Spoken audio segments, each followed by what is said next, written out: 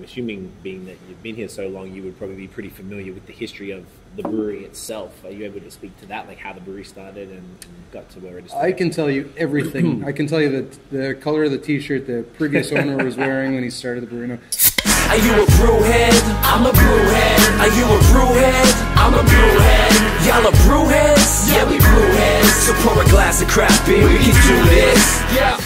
What's good, y'all? This is C Certified Brewhead, and welcome to episode 158 of Beer Not Just a Podcast. This afternoon, we are in glorious Etobicoke, Ontario. Finally, at Great Lakes Brewery, isn't it? It's glorious Is it not? Etobicoke, yeah, it's beautiful. Right? With Troy Burtch, marketing comms. Mate, pleasure.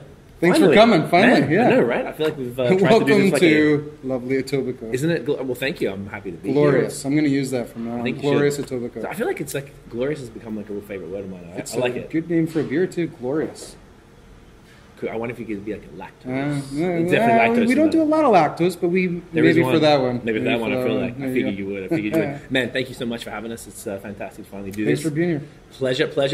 So we're gonna chat a bunch of stuff today, but let's crack something first. We got to start with Canuck. We got to do it. Canuck, the flagship brand for Great Lakes.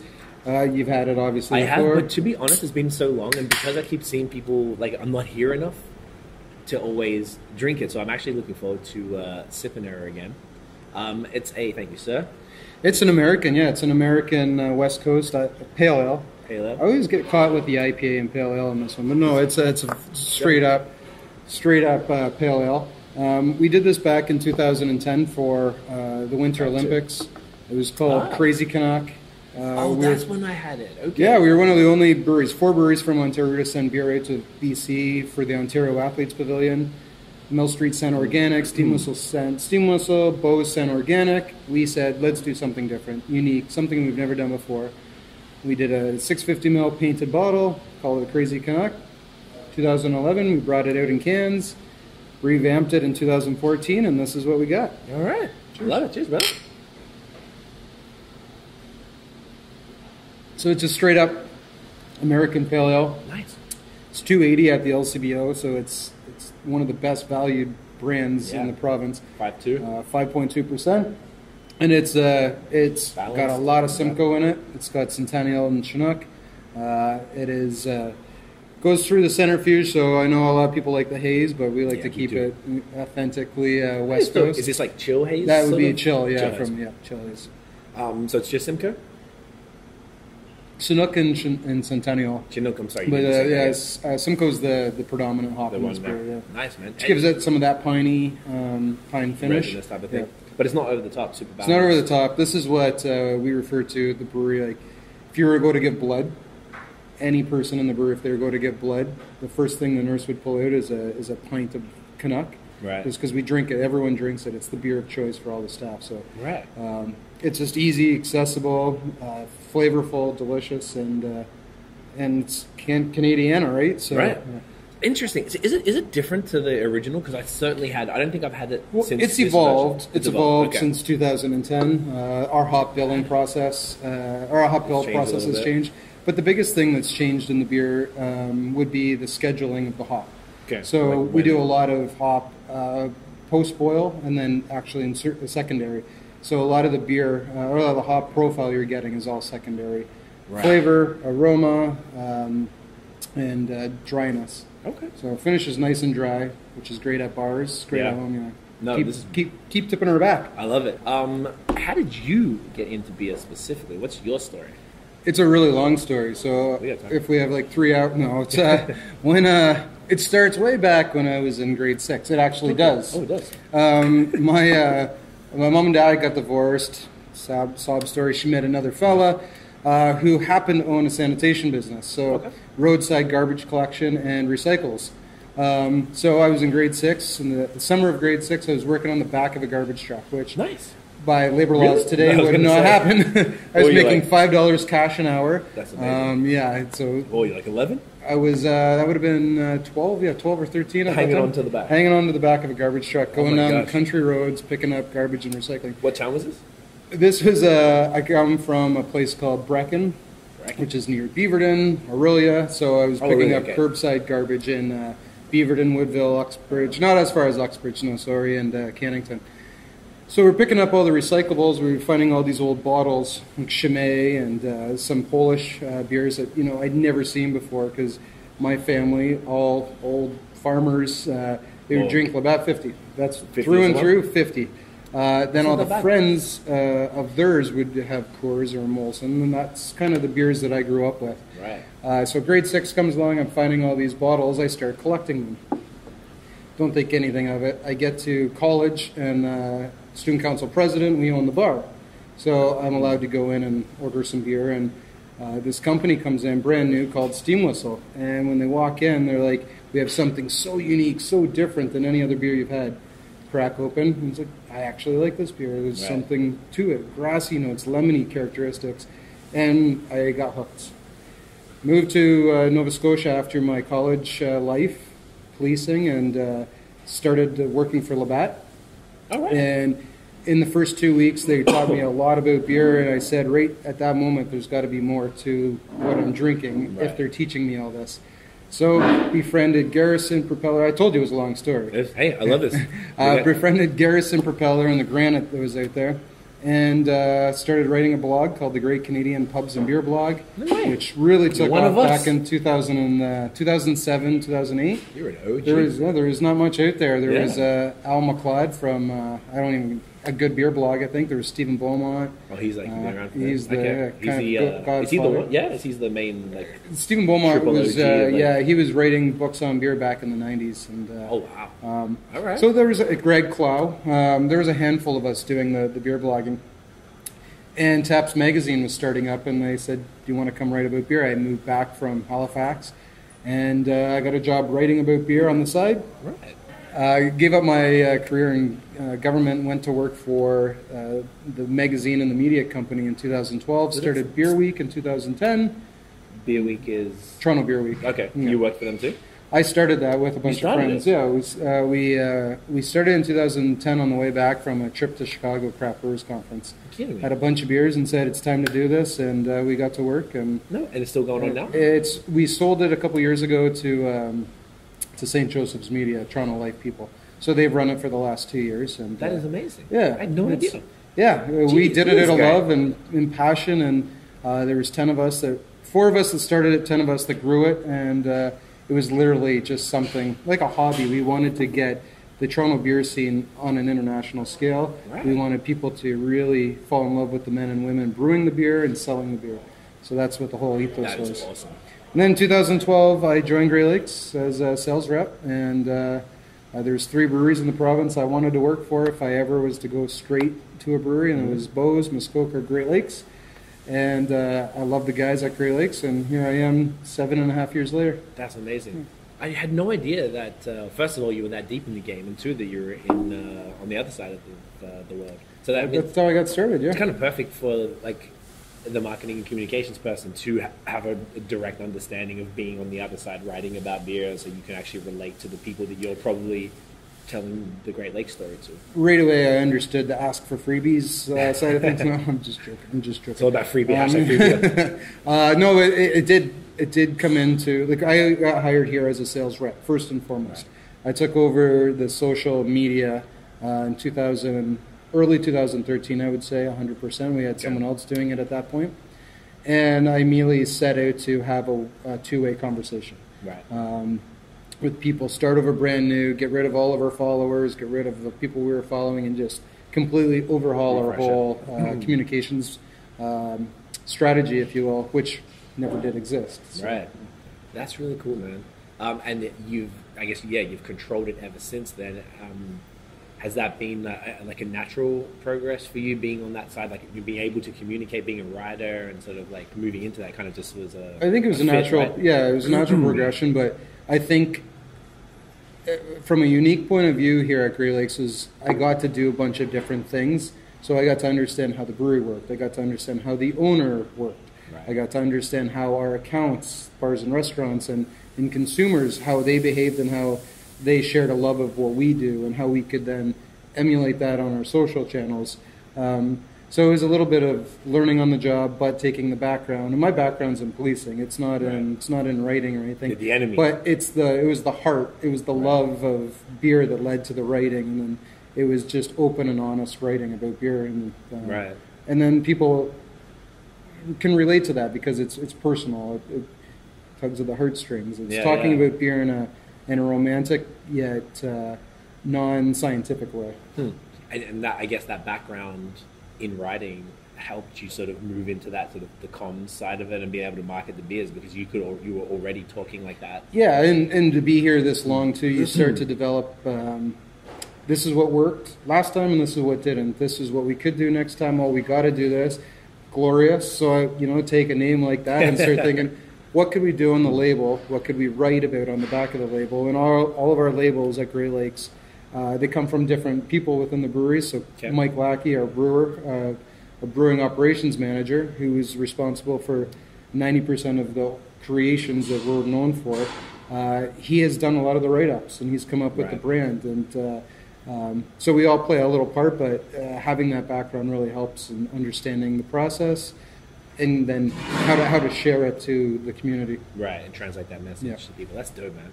I'm assuming, being that you've been here so long, you would probably be pretty familiar with the history of the brewery itself. Are you able to speak to that, like how the brewery started and got to where it is? I can tell you everything. I can tell you that the color of the T-shirt the previous owner was wearing when he started the brewery. It's a really cool story that not a lot of people know about. What do you know about the brewery? Do you know how we got started? Not at all. No, to be honest, a lot of people don't. A ton, Yeah. So a lot of people think Great Lakes started around 2010. They have no idea we're this old. It says I was 30 years old. We're 32. We're moving into the 33rd year. Remember you did all the series of beers? We did, ago with all the 2017 was our 30th anniversary. Yes. We did a big hour, 45-minute documentary. It's available on YouTube, Vimeo, our website, all over the place for free. Mm-hmm. But no, the brewery got started in Brampton in a little tiny strip mall, an industrial unit out in Brampton. 87 then. 155 Clark, yeah. Okay. And there was 5 guys. They were all home brewers. And the goal was to have a brewery, 5 guys, one person would have a brewery of their own around the Great Lakes. So they wanted to expand to have 5 breweries. They started in 87. By 1990, they were running into some financial issues and sold to Peter Bullitt Sr., who moved the brewery in 91, 92 to the present-day location here in Etobicoke. Okay. And the one condition when he was buying the brewery was, brewer, you're coming with me. Right. So maintenance guy, mechanic, brewer, you're coming with me. Yeah. His name is Bruce Cornish, and up until last year, he was here every day. He just retired. He's living the good life out in Barrie or something like that. But that's how the brewery got started. And the interesting fact about the birth of Great Lakes was they were a malt extract brewery. So you never hear that anymore. But they started their beer as malt extract. They were not, it is not common. Was it coming back then? Coming back, I'm not sure about the other breweries. I think some others did, but they were bottling their stuff in 1 liter green PET bottles too. No way. So it was like a homebrew shop on a little bit of steroids. And then they moved here in 91, 92, and the first decision that Peter Sr. made was get rid of the green bottles. Yeah, we're going to go all grain, and we're going to bring in a professional brewer. We're going to develop the recipe again. We're going to get rid of your other beers, and we're going to focus on one beer. It kind of sounds like the start of Steam Whistle, but we're going to just do one beer, and it's going to be called Great Lakes Lager. And that's all it was? That's what they did until 1994. There was one beer the whole time? Just one beer, and it was only available in draft. Sold to bars and restaurants. There was no retail store until the year 2000. Wow. 94, 95, they introduced Red Leaf Lager. It's still around? That's still around. And the Great Lakes Lager is now called Blonde Lager. And it went through some name changes and designs over the years. In 2000, they renamed it Golden Horseshoe Premium Lager. And that beer is across Ontario bars and restaurants. Right. And it's just our very easy drinking. We like to call it like the lawnmower fishing beer. It's just a very easy drinking blonde lager. Right. That's crazy. Okay. That's cool. Yeah. It's a unique story. A lot of stories around the creation of a brewery. Father, son, doing some home brewing this, home brewing that. But we had success, failure, and then a roller coaster. Roller coaster, yeah. Okay. And here we are today. And so the gentleman we met earlier, Peter Bullitt, he was the one that. So he's the son of Peter Sr. I see. So he took over. Peter Sr. Yeah, Peter Sr. died in 2009. Oh no. And at that time, Peter took over the brewery. kept it going. Increased marketing, introduced new brands, put a focus on the retail store here at the brewery. Right. Like I said, there was no retail here until the year 2000. Okay. It's crazy. The brewery was here. They could have had a retail store. They didn't do it. I don't know why. I guess it just wasn't even a thing back then. But you see places like Creemore and Amsterdam, they had They had a successful retail retail stores, right? So I guess it just never... never dawned on figured them. it out. I think I was just thinking, as you were sort of saying all this, when we started out, like the stupid photos with the beer review stuff, that was 2011. Scott and I, this is one of the first breweries I ever went to, long before the podcast stuff. And I remember that we had just dropped like the Miami Weiss at the time. Yeah. And so I was like, yo, this is like brand new sick. And the tap that you did have a retail store, I guess, in 2011, but it would look completely different. Oh, it was way different to what it is now. And like everything was in bottles and stuff. And then now you've clearly moved on. You got the specialty stuff in bottles and everything's canned. We have like four different series now. We have our core brands. We have our Tank 10 series. Yes. We have 7 Barrel series. And then we don't call it Project X anymore. We don't have that series, but it's brands like the 7 Barrels Bottle Condition series. Right. And so we have a plethora of those coming in and out throughout the year. And they're beers that we brewed, put in barrels, aged. Some of them don't go in barrels, some of them go in other fermenters. And then we take them out, bottle them, add some extra priming sugar and some yeast, and let them ferment for another 6 to 8 weeks. That's dope. And then put them in the fridge. And we started doing that just at the start of 2019. Okay, so it's still pretty new. So yeah. So I feel like, you guys are definitely, like, because you're OGs, I had in my mind that maybe, I had the Electric Circus before. Fantastic. Hazy pale ale with mango and pineapple. It was juicy, it was chalky, it was everything I would like in a 5% pale ale. It's perfect. And I was kind of shocked that it was, because I'd had when I saw you last, I think it was like November, I was here and I got the Octopus. I came here specifically to get the New England version. So I was like excited to see you guys do that. That was a great beer. I really enjoyed that. And then this was like, oh shit, you guys are like doing some serious stuff. And now I feel like you guys have changed. Is that accurate to say that you've sort of change, even something like this now? For sure. So I think, and we have a term around here that we say humbly arrogant, that we know where we stand in the industry. When Canuck came out in 2010, it was a game-changing beer in the industry. Yeah. It's a West Coast pale ale that was readily accessible. Others were doing it, but we put the style kind of out there. And then we started brewing beers on the side like Karma Citra, Trust and IPA, RoboHop, and we did a whole bunch of My Bitter Wife, and we did beers like that really gained a huge traction, like you said, Miami Vice. And then we invested for the branding too on top of that. Oh, everything changed. Like, it was just really cool. Everything changed. The branding changed in 2012. Okay. We started working with Fabian Skidmore, who's the manager of The Only Cafe. Long time. He does all of our graphic art here. He's our art director. We've adapted. And I think that's one of the core strengths of what we can do here is we don't really do the trend thing, but we'll try to be a little bit ahead. If we're not there, then we come out, we take our time, and we look at. We don't just want to brew a haze bomb or a lactose or an imperial, whatever. We want to take the time to perfect it before we do it. I love it. Was there anything else? I'm just conscious of time. Like, I know we're at like 4 o'clock. Are we pretty good? Yeah, we're good. Anything else we need to tell the people? What do they need to know? Coming up in December, Hops for Hunger. Tell us about that. We partner up with the Daily Bread Food Bank every year. Last year was our 10th anniversary of doing that. We donate a lot of money to Daily Bread Food Bank. Last year we brewed a beer. Brewed a beer for them. People can come buy the beer in December, the whole month. Proceeds go to the Daily Bread Food Bank. We take our team down and we sort food. It's one of the best things. It's one of the most rewarding things that I do in my job. Right. And every December we work with them. That's cool. It's an organization here in Etobicoke that needs love and support from everyone in the city. You can donate. You can donate your time. You can come and help us at Great Lakes. Go down and sort food. So we love getting involved in local community endeavors and supporting all the friends and neighbors that support us. I love that. I think it's really important, and it's cool that you guys are, after being around for so long, that you just really like showing love and just making sure that the community groups are taken care of and that are acknowledged and respected. Well, you're only as strong as your community. If your community, you know, so we love our neighbors, they love us. Everyone's happy, and it's rewarding at the end of the day to know we sell beer and we can then contribute that back to our neighbors. So. Hell yeah, man.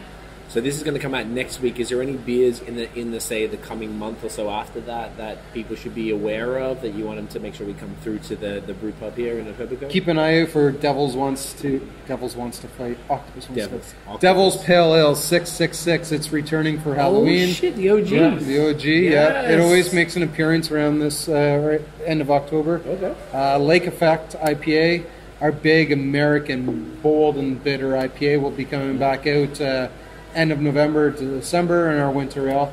But we have a few tricks and a few new beers in our upper sleeves that are coming out. I love that. I saw which the I pumpkin. can't tell you about, but follow us on Instagram and We're at Great Lakes Beer across the platforms. across all platforms. everywhere. You see that consistency? That's what it's about. Branding. We tell you guys, Brandon, this is the fucking Troy right here. Also, I saw you had the pumpkin beer out right now. Yeah. Are you team pumpkin? I'll tell you right now, man. I drink about 3 or 4 of them a year. And? I like it. Are you team pumpkin? I like the Saison to pump better, but we don't have it this year. We're not brewing That's it. a great beer. But I'll tell you one thing, we get asked all the time, how come you guys focus so much energy on this one beer? It's because we sell a shit ton of it, and people love it. The mans love it because people are team pumpkin. Are you team lactose? I am team everything, except Michelob Ultra. My man. Michelob Ultra, you got like 5 shout-outs in this thing. You really did. Like, I mean, we really wasn't intentional at all. No. And it's really funny that we were talking to this producer right now who loves Michelob Ultra, and I'm talking to him all the time about, what the fuck you drinking it, bro? Like, you understand where you live, fam. Go drink some good beer. Troy, dude, you're a legend, man. Thank you so much. Really Thanks for appreciate coming. your time, It's man. awesome. Anytime. So people can find it at Great Lakes Beer, and it's greatlakesbeer.com or Great Lakes Brewery. GreatLakesBeer.com, and then every social platform is at Great Lakes Beer. I don't know what to say. Like, from our agency side, that is literally the exact strategy that you need to have across the board. So listen to this fucking guy. Guys, thanks so much for watching. If you enjoyed the episode, mate, smash the thumbs up. Hit subscribe below. Hit the notification bell so you know when the new stuff drops. Follow us on social media at BAOS Podcast everywhere, online, and every social media. And check out the long-form audio. Drink your beer Spotify. fresh. Drink it fresh. Don't age it. I've been doing that lately. It's problematic. Don't do it. Follow us on fucking whatever, the podcast, so you can hear very attractive gentlemen like Uncle Troy talk about craft beer. That is it, guys. Thank you so much for watching and listening. We'll see you in the next episode. Get in ya. I don't have anything to cheers on.